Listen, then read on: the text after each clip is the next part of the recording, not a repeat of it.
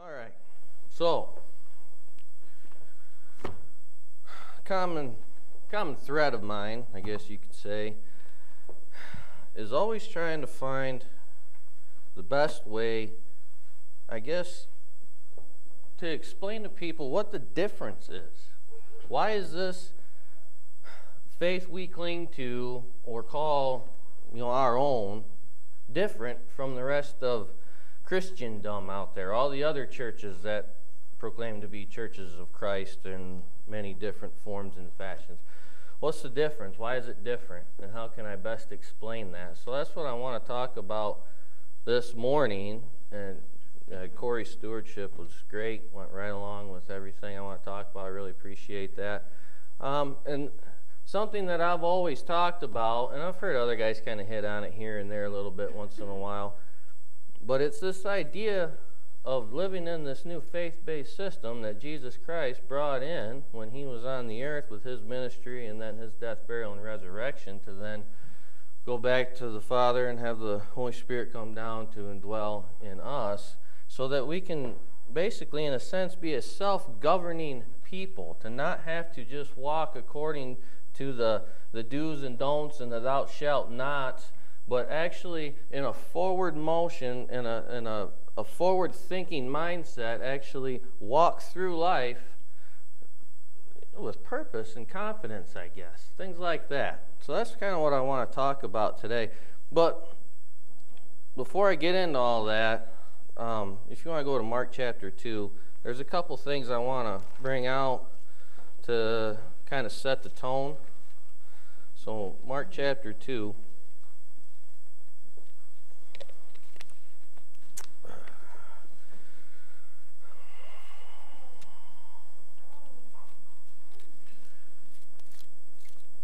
Verse 27-ish. I'll probably back up a little just to get the context. 23, Mark 2 and 23 says, "Now it happened that when Jesus and his disciples went through the grain fields on the Sabbath, as they went, his disciples began to pluck the heads of grain.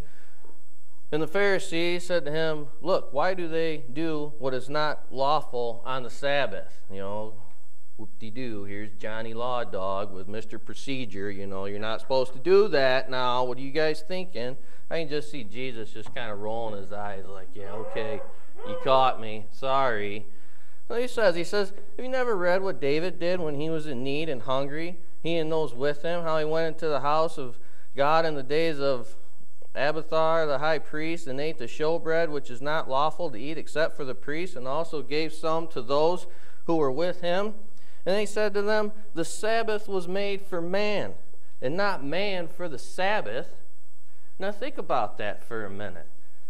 Most people in an authoritative position, we've seen it in our history, cultures and things, the humanistic idea of authority is to develop things that rein attention and puff yourself up. It's all about you, give me. So they want the people to do this and do that, and if you don't, I'll kill you and your family, and the threats, and they do all these things to puff themselves up. But what's Jesus saying here? He says, the Sabbath wasn't made for man. The Sabbath day isn't for God to be all proud and say, yeah, come on, you puny little pipsqueaks, it's my day, do what I say. He says, no, the Sabbath wasn't made for man, and not man for the Sabbath. See, we needed the Sabbath. God didn't. And that's one thing that I want to bring out in this introduction. I'll just say it now, I'll probably say it again. This whole idea of authority or positions of authority, if you're going to be a good leader, then your mind is set on service. And Jesus brought that out very well when he walked on this earth. And we'll look at a couple more things, I think, bring that out. But see, that's what he's saying here. You needed the Sabbath. This is for you. It wasn't for me. And, it was brought out with the Hebrews context. The blood and bulls and goats, he doesn't have any interest in that. That was because he cared about the people that needed that system for that time so that they didn't have to be destroyed. It was a get-me-by till Jesus could come and offer the ultimate sacrifice so the sins could be forgiven. He gave that to us. It wasn't the other way around. That's very important. When you think about it that way, it gives you a whole different outlook on what's going on and what God wants here. Another verse that I kind of tie in with that is Matthew 9 and verse 13. Again, verse 11, when the Pharisees saw it, they said to his disciples, "Why does your teacher eat with tax collectors and sinners?" Okay, Jesus is eating with the scum, and here's Johnny Law Dog again. What are you doing? You can't be doing that. That's wrong. That's not what we're about. Get with the program, guy. So then Jesus heard that, said to them, "Those who are well have no need of a physician, but those who are sick. Go and learn what this means. I desire mercy and not sacrifice, for I did not come to call the righteous, but sinners to repentance." Again, he desires mercy, not sacrifice. That's not what he's about. That's not what this is for. In a lot of ways, the sacrificial law that was set up for the people was God showing his mercy, because he didn't have to do that, but he cared about them, and he didn't want them to be destroyed. So he gave them that system to get them by out of his abundant mercy. He desires mercy, not sacrifice. And we won't go there because I'll get off too far. But in John 13, when Jesus is washing the disciples' feet, once again, I believe that is a show of good leadership in the form of service. Now, that's not the only thing to take away from that, because he does say, if I don't wash you, you don't have any part with me. So there is, I believe, the precursor, the example of needing to be washed with, obviously, the sins are washed away in the baptism in the name of Jesus Christ. It all fits together. I do believe that is part of that context that is being brought out, but I don't think that's the only thing.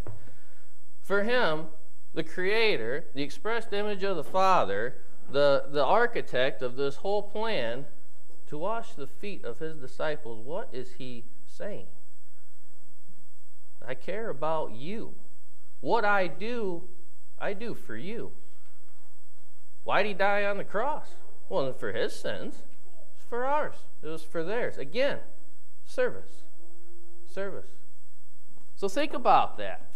It's not about coming to church to just do the commandments of God. This is a get to. We get to do this. This is for our benefit because, see, mankind has a spiritual side. We can't spend every single waking moment of every day doing things of the world. We need a day to just be cool and feed the other side of us, the spiritual side. We need this.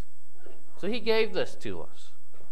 So let's think about things kind of in that sense as we start to go through some of this. Now, the Old Testament, the law of Moses, 10 Commandments, thou shalt not, so on and so forth. We got all that. And now, we know Jesus was the testator, as Hebrews brings it out, of the new covenant. Here's what I believe. In order to live in the faith-based system, in the new covenant that Jesus has installed for us, it requires the person, not gives them the opportunity to, but it requires the person to live without rules and without law, because it's freedom. That's what freedom is. Freedom is only found in the faith. And I'll get to some verses, but just think about that for a minute. And again, I'm not saying that the law and the rules just don't apply anymore. They're still there. They didn't go anywhere. But the difference is the people that this system develops are not the people that need to be told, don't do that, because they aren't there in their mind. They don't want to do those things. It's still there.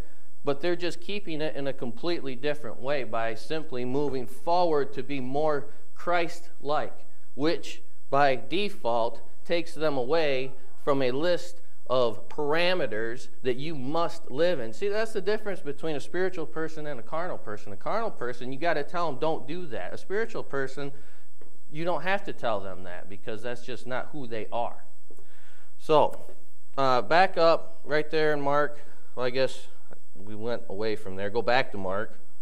And just back up a little bit from where we were, say, 20, Mark 2 and 20. Jesus speaking again says, the days will come when the bridegroom will be taken away from them, and then they will fast in those days, talking about his own departure. And he says, no one sews a piece of unshrunk cloth in an old garment, or else the new piece pulls away from the old. The tear is made worse. No one puts new wine into old wineskins, or else the new wine bursts the wineskins. The wine is spilled, and the wineskins are ruined. But new wine must be put into new wineskins. Okay, so that's what I'm talking about this requires. It requires us to leave that old system completely. We cannot add a little patch in or put a new wine in the old skins. A little bit here, a little bit there. No. He's trying to get people to understand, look, that was your system then, and I know it's comfortable for you and familiar, and it's easy for people to understand. That was kind of the point. But don't stay there. Now we need to go this way. Come on. We're going to go to something better and something greater. So leave that behind. We'll get to those verses later. So that's what I'm talking about here. So then, okay, go to John 8, another very familiar passage. But let's look at this and what he's saying here and who he's saying it to. See, the whole idea and this difference I keep talking about, this new abundant life, the quality of life we can have through developing a relationship with God, the freedom aspect. In John 8 and 32, he's talking to the Jews. These are God's people. They're very familiar with the law. They've lived with it forever. But Jesus says to them, you shall know the truth, and the truth shall make you free. Now, to me, that's present or future tense. You shall know. In other words, implying that they didn't know. That truth is not found in the law. Because the truth of, I guess if you wanted to say there was truth in the law, well, it didn't make them free, because, again, he's saying it will make you free. As in, you are going to now know truth. And that will now make you free. In regards to the other system you had that didn't have truth, and it didn't have freedom. Because they said to him, we're Abraham's descendants, have never been in bondage to anyone. How can you say you will be made free? Jesus said, well, surely I say to you, whoever commits sin is a slave of sin. So he's talking to the Jewish people. They had the law. They knew the scriptures, the Old Testament, but it wasn't making them free because it wasn't truth. So why would we want to cling on to that now when we do have truth? And it does make us free.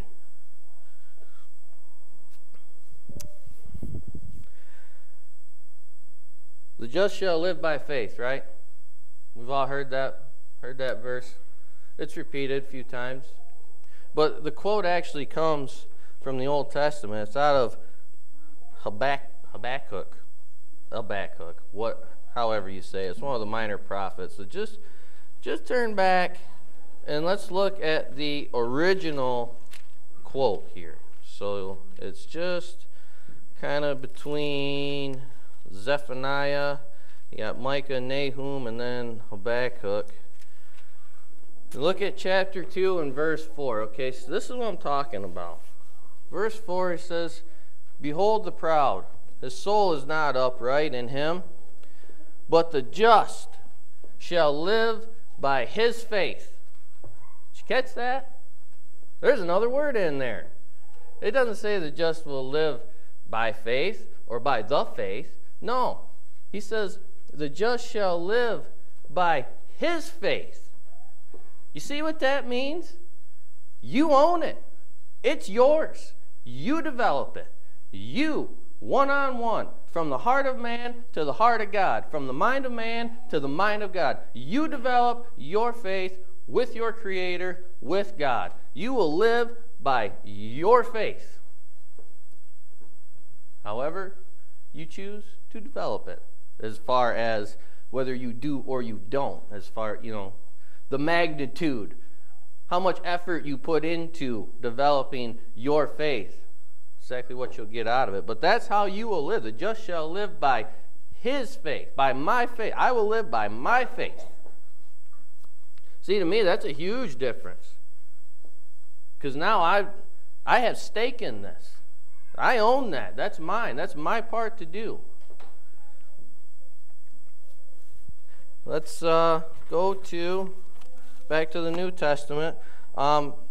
If you want to find that, I said that it was quoted a few times in the New Testament. Romans 1:17, Hebrews 10:38, both quote that we just read. And Galatians 3, and that's the one I want to go to right now to grab a little bit more insight into this. So Galatians 3, start verse 6. It says, just as Abraham believed, I'll grab my stopping point so I don't mess up. Just as Abraham believed God, and it was accounted to him for righteousness, therefore know that only those who are of faith are sons of Abraham. And the Scripture, foreseeing that God would justify the Gentiles by faith, preached the gospel to Abraham beforehand, saying, in you all the nations shall be blessed. So then those who are of faith are blessed with believing Abraham. For as many as are of the works of the law are under the curse. For it is written, cursed is everyone who does not continue in all things which are written in the book of the law to do them. But that no one is justified by the law in the sight of God. It is evident, for the just shall live by faith, will live by his faith. Yet the law is not of faith, but the man who does them shall live by them. Christ has redeemed us from the curse of the law, having become a curse for us, for it is written, cursed is everyone who hangs on a tree, that the blessing of Abraham might come upon the Gentiles in Christ Jesus, that we might receive the promise of the Spirit through faith. Held under bondage, under the curse of the law. Nowhere to go. Thou shalt not go offer your sacrifice, scumbag sinners, and do it again next year. What a depressing way to live. Why would anybody want to hold on to that? Because it's comfortable. Because along with faith and freedom comes responsibility. I mean, think about it. Why do people want somebody else to do everything for them or tell them what to do? Because they hate freedom? No, they hate responsibility. They don't want to have to be responsible for it. Just do it for me, and that way if it doesn't work, it's your fault, not mine. And somebody else will do something else for me. That's just laziness. That's all that is. We are set free. We have truth that makes us free. We can now live in this wonderful system of faith with a one-on-one relationship with our God, with our Creator. We shouldn't shy away from that responsibility of choice. We should welcome it. Because it's so much better than the curse of the law that was the alternative. There's nothing in that. There's no life in that. It's now in faith that we walk. In order for Christians to excel in this new life, we must put away the safety net of the law and accept our freedom in faith and not be afraid of the responsibility that comes with it. Drop on down, stay right there, Galatians 3, grab verse 22. But the Scriptures confined all under sin, that the promise by faith in Jesus Christ might be given to those who believe. But before faith came, we were kept under guard by the law, kept for faith which would afterward be revealed. Therefore, the law was our tutor to bring us to Christ, that we might be justified by faith. But after faith has come, we're no longer under a tutor.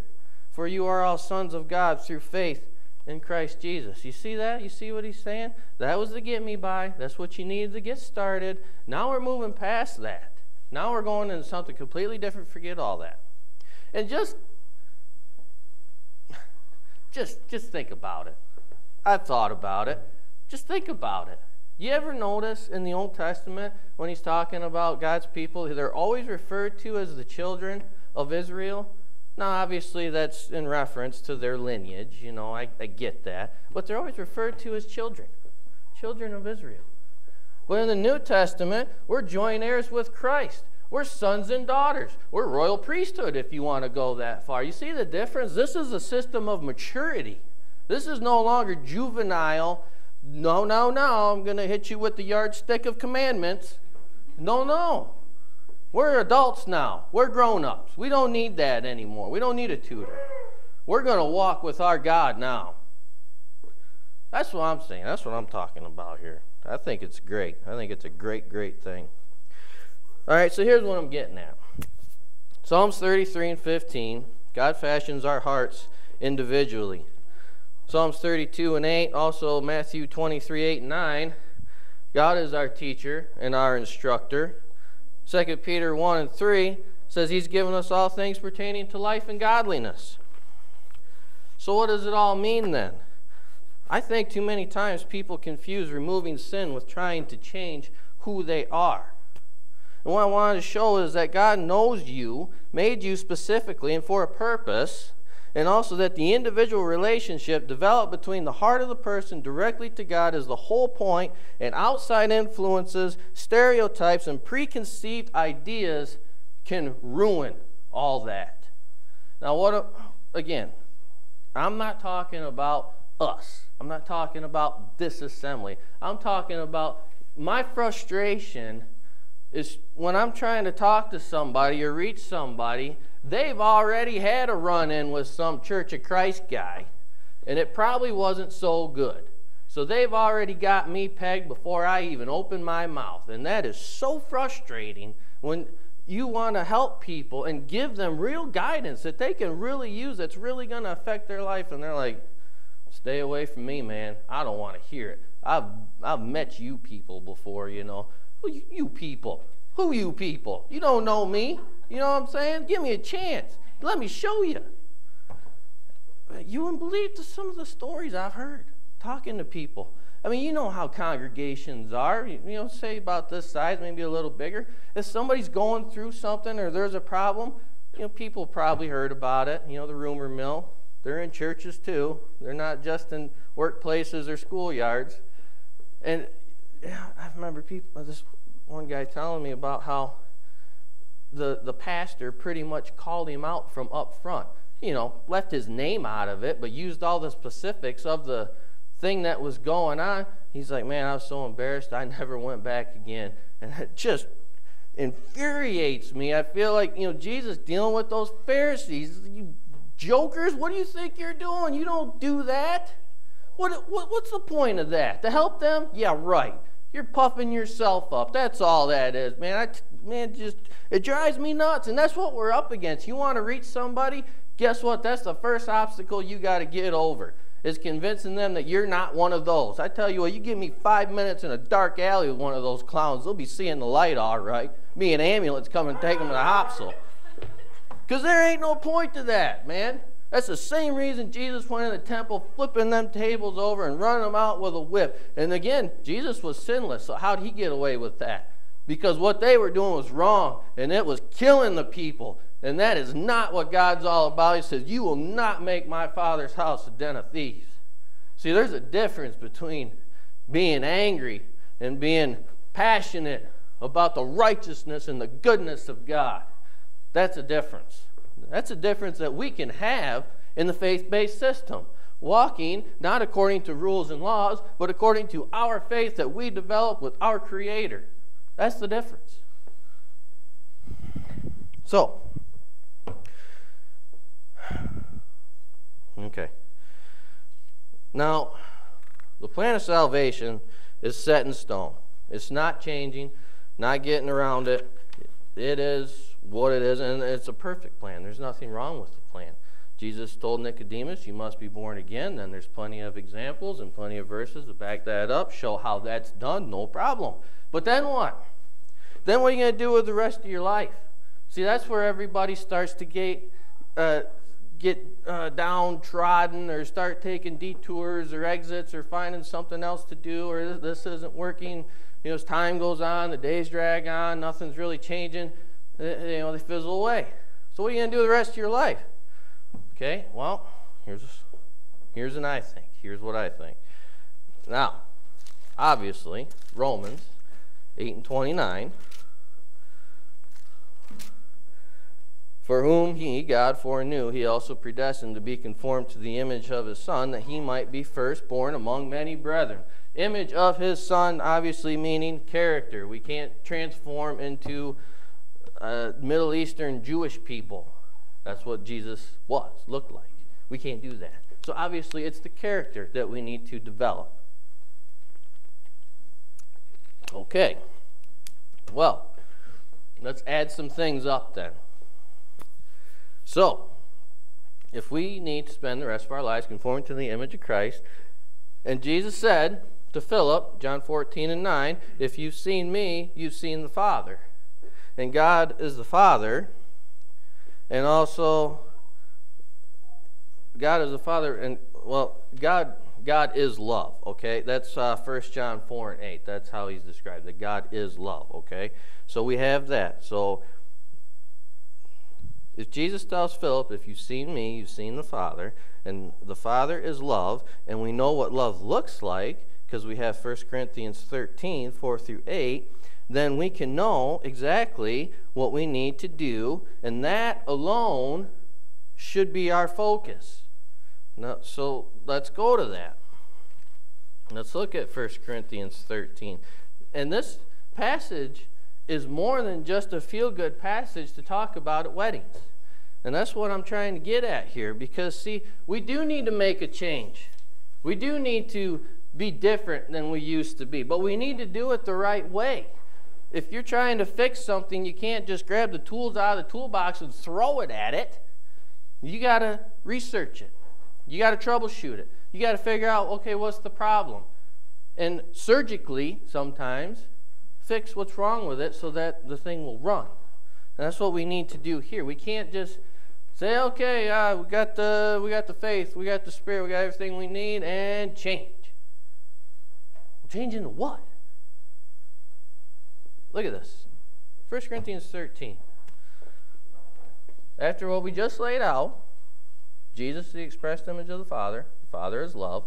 Here's what love looks like. Verse 4. Love suffers long and is kind. Love does not envy. Love does not parade itself. It's not puffed up. I added, doesn't keep score. Another way to look at that. Does not behave rudely. Does not seek its own. It's not provoked. Thinks no evil. Does not rejoice in iniquity. Rejoices in the truth. Bears all things. Believes all things. Hopes all things. Endures all things. And by the way, that believes all things, that doesn't mean believe everything you read on Facebook or on the news. That means believe all things in Christ. Believe all things that God has given us. Believe all truth. Walk in faith. That believe. Believe all things. Love never fails. So here's the thing. Does that resemble you? Can you think back in your life at that list and remember times that stick out in your mind where you've been that? Whether it's been to other people or even if it's been to yourself. Because you know what? Sometimes we need to give some of this to ourselves too. Sometimes people are harder on themselves than they should be. Maybe they're nicer to other people than they are to themselves. I mean, it's not all just outward. It's inward too. But can you look at that and say, yeah, that's me? Or, well, I definitely need to work with that one. Yeah. Well, you know, that depends on the day on that one, you know. But that should be our focus. If we want to become like Christ in his character, if we want to be, you know, the Christians God made us to be the light to the world, that needs to be in our minds. That needs to be our list. Well, you may be saying, now wait a minute. Why didn't you go to Galatians 5? That's the fruit of the Spirit. That's what we should be going off of. We're going to have a list. And, you know, some people need lists. My wife needs lists of her list to keep track of the list. It's a human thing. I don't know. But people like to have lists, so God gave us a list. Wasn't that nice of him? But here's why I didn't go to Galatians 5. Because it's the fruits of the Spirit. Well, you can't have fruit if you don't first plant the tree, and the tree grows. That's why. So, again, saying there's a difference, wanting to make the difference easily understood so people can see it and they can know in their own life that it's working, that they're on the right track. We have it all laid out. That's exactly what we need. So we go through the plan of salvation. We try to adhere to being this person right here, 1 Corinthians 13, this kind and kind person. I don't know how else to say it. I could just read it again, I guess. A non-envious person, a not parade yourself around person, a not behave rudely person, thinks no evil person. See, if you do all that, if you become this person, then you will have the fruits of the Spirit. And that's how you'll know that this is working. See, you grow the tree, you get the fruit. You get the fruit, you know the tree is good. The tree is grown. That's how that works. So we have it all so we can manage ourselves. Again, not needing rules and regulations or Pastor Joe Schmuckatelli to tell us what we need to be doing. We learn from our Father. We learn from the Creator. He's given us all things pertaining to life and godliness, remember? So we have all that. Now, one of the byproducts of this, of doing this, is also then it roots out the sin in a person's life. So see, if you're all this, then you won't be all that of a carnal nature. That's how that works. So instead of trying to just jump over all these steps and just trying to get bad behaviors out of your life and thinking that's going to be good enough, well, it doesn't work that way. You can't. It's pointless. Look at Colossians 2.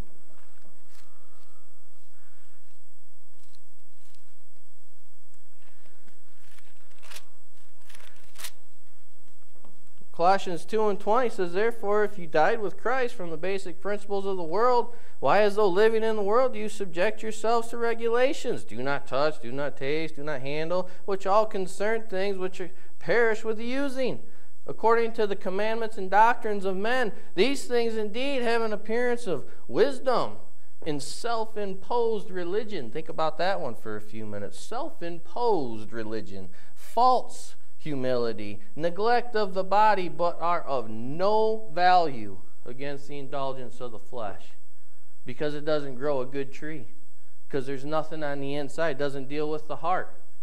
Anybody can just get bad behaviors out of their life in an attempt to try to avoid hell, but that is not God's own special chosen people, his royal priesthood, his joint heirs with Christ. That is not what that produces.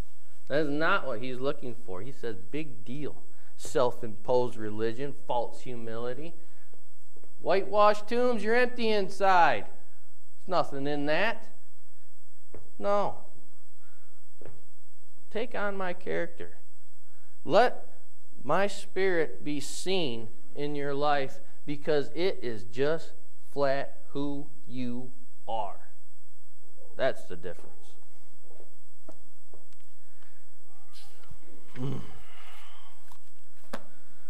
Okay, so the conclusion here of all my rantings.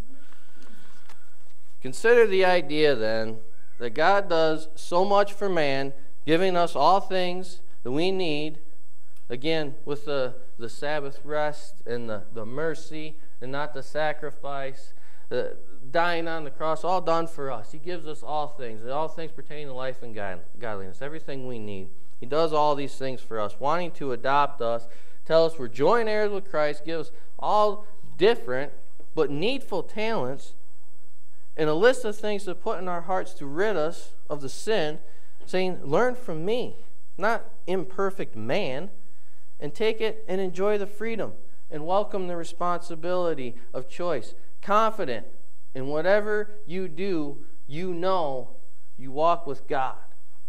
That's the difference. And that's where we need to be. And that is my hope for everyone here and anybody listening in internet land, is to don't just take what you've experienced or what other people have told you or anything like that and think that this is some exercise in routineism of coming to church on Sunday and all those various things that go along with that. This is so much more.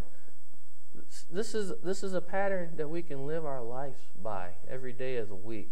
And I'm just speaking from experience. You know, I wouldn't waste my time coming down to a church building on Sunday if that's all it was some feel-good stuff. You know, it doesn't interest me. I wanted answers. I wanted to know what the heck is going on.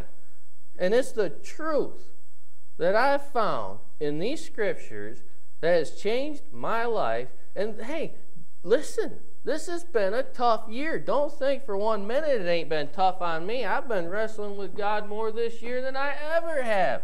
I had less problems with God when I was drinking and smoking and doing drugs. And here I am in the church and living right and doing all these things, and I still have them struggles, man. Of course you do. This world is tough. And the only way we're going to get through is when we develop our faith and we can walk with God. Because you know what? Here's something else to think about. Here's something else I've experienced, especially this year, since now I'm on that topic. There's sometimes you can be looking at a situation and you can see it, in a sense, both ways. Like, well, you know, verses start popping into your head. You got to make a decision about something. So verses start flowing into your head. What should I do? Well, I can see, you know, according to this verse and this verse and this verse, I should go this way.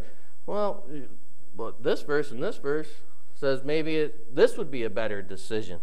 Sometimes there's not just a clear-cut yes or no, right or wrong answer. But here's the thing. We're not omniscient, so we do the best we can. We make the best choice we can according to the scriptures we have. So imagine, okay, then you die. Now you're in front of the Lord. He says, why'd you make that decision? Well, Lord, because of this verse and this verse and this verse and this verse. You know, I could just see him smiling and saying, you know, it wasn't necessarily the best way to go. Maybe I would have liked you to have gone the other way. But you know what? You thought about it. You went through the verses. You put some effort into it. So good job. See, it's not always just got to be about right or wrong, because when you start thinking like that and then maybe it doesn't turn out the way you wanted it to, so now you think God's mad at you, so now your countenance falls, so then you just want to fizzle away and just give up because nothing's working out, because things are always just going wrong. You got to get out of that. You got to stop thinking like that, because that's not what it's all about. God wants His people, His own special people, to be one with Him in heart and mind. He's given us the things we need to do it. So He says, go. I've given you freedom, go. Don't be afraid of the responsibilities. Take it. You put the effort into it. You think about what you're doing. You do the best you can with the right answers that you have. And His grace and His mercy fills in the gaps. That's just an I believe. You can think of it what you will. So, we're not robots. This isn't an assembly line. Everybody's different, and for a reason. Does the sin need to go? Yes.